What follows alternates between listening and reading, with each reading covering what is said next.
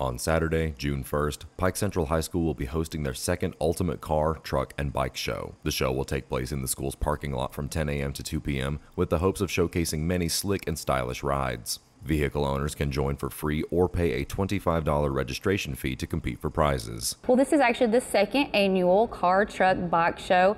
This year we have actually added Jeeps to the category, so it'll be Car, Truck, Bike, and Jeeps now.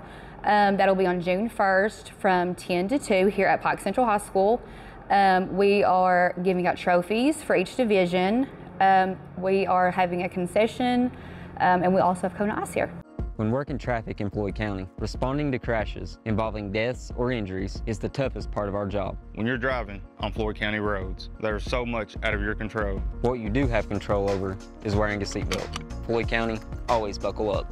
Several new categories have been added, including muscle cars, classic cars, and Jeeps. These new categories will help add some variety to the lineup and get more people talking about their favorite cars. We've extended it by an hour. That gives people more time to come up here just to socialize, to gather, a good family event.